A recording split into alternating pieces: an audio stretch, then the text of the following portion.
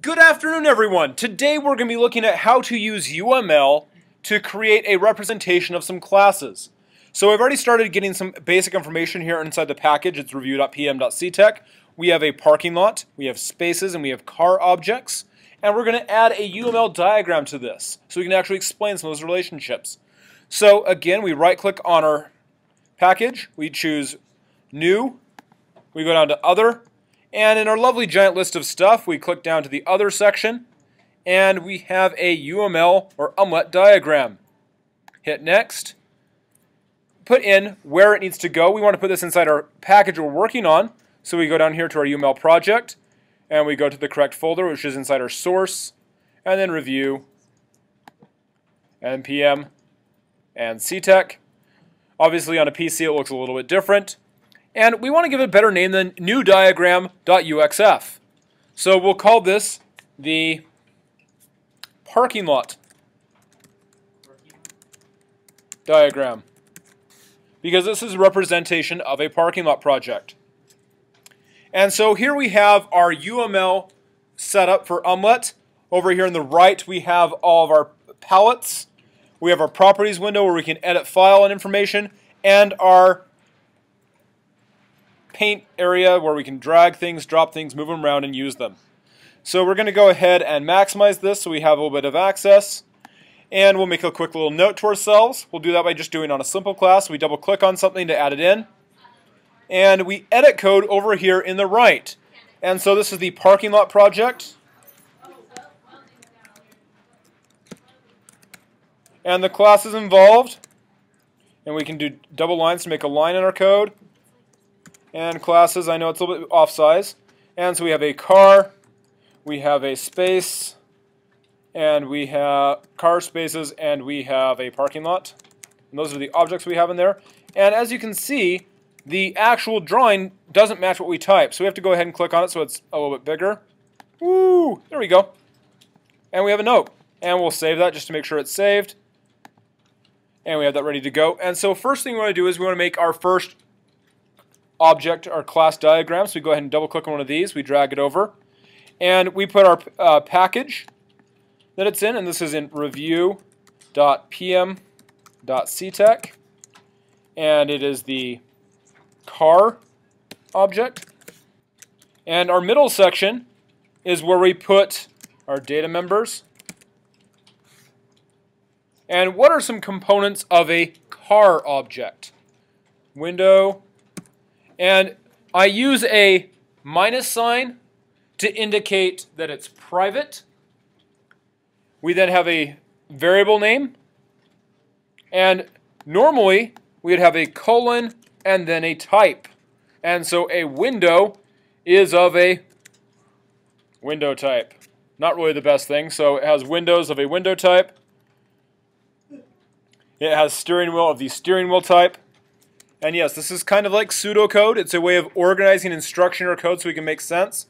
And so it goes negative for private, and then the variable name, and then a colon, and then the type. And again, we want to drag that out so we can see it. So negative to indicate private, variable name, and we'll even do variable name in camel case so it makes more sense. A colon in the type. So window is a private object of window type. Steering wheel is a private object, steering wheel. And we'll do none passengers. And that's a int type. Because how many passengers can your car hold? You can't really hold half a person. So that would clearly be an integer value that we put in there. And then in the bottom section, we put our methods and our constructors. And if you notice right here, I surrounded my word with slashes, and it made it so it is then italicized up here. Nice and pretty. And what are some of the methods? The first one I heard were getters and setters. And because getters and setters are going to be all over the place, and there's going to be a whole bunch of them, the plus sign first indicates that it's a public variable or public entity. And then we'll have the method name, and then a colon, and then the return type is the structure for that. And so, as we were saying a second ago, the first thing we have to have, these are going to have our getters and setters. Those, of course, are public. And we can abbreviate that because they're going to be fairly standard. We can just do get/set using parens to indicate, of course, that they're methods. And I'm not going to give the return type on getters and setters because those are automatically associated with the variables they're attached to. So we have our getters and setters. What is a method that a car will do? So it doesn't return anything, so it would be a void. And again, notice how I'm putting those parens in there. And like that, it looks a little bit hard to see with them being open and closed just by themselves. Let's try putting a space in there, see how it looks. Oh, that looks much more legible. So we'll put a space in between our parens, make sure it's much more legible. And so run, open and close parens, meaning it has no parameters on there, and it's of type void. And then, how about shift? Would that be a good method for a car? And shift will take a parameter, int gear, and that would return a Boolean. Did it shift right? Yes or no? Generally, hopefully, you actually shifted into the right gear. So it would return true if you got into the right gear. It would return false if you did not go into the gear. We shift and we show that the parameter is an int, and we give a default name for that parameter. And even though right now our car.java has nothing in it, if I go back over here, change that and pull up car.java, it's blank. But we have given ourselves a framework with this using UML that we know automatically some of those key components we want to put in. So going back to our diagram, however, our cars are going to go into a parking lot. And so we also have right here, we want to add a data member, and it's going to be a private data member, my parking lot. And what type is it? That's a parking lot.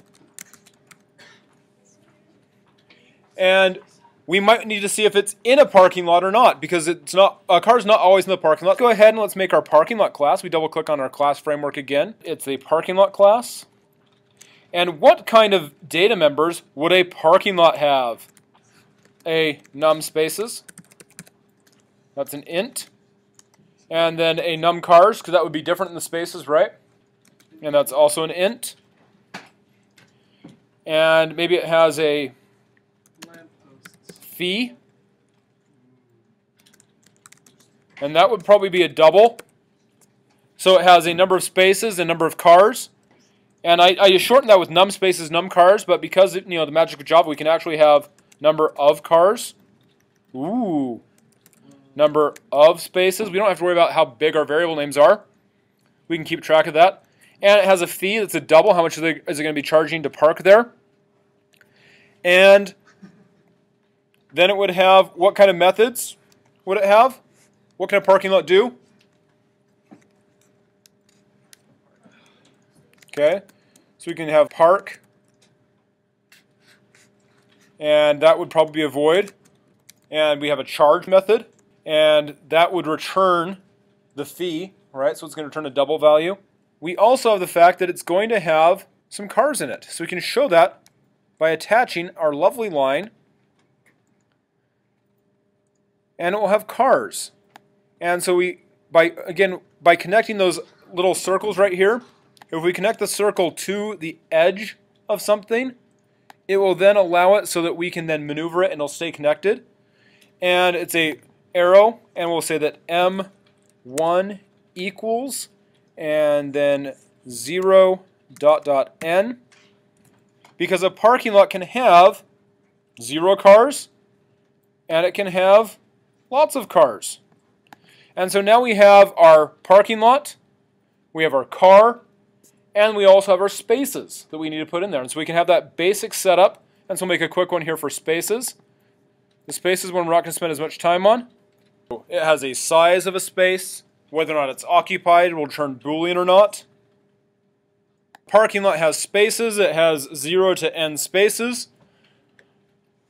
We can have them be filled or not. We have that basic structure, and we can show that using this UML that we can then help design our code and match this accordingly.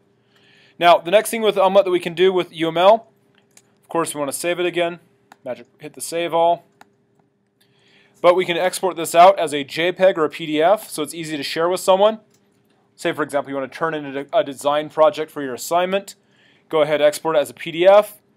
You save it in the folder, automatically defaults to your folder of your package, and ParkingLot saved, and you now have a PDF of that you can send in to your teacher for credit for your assignments.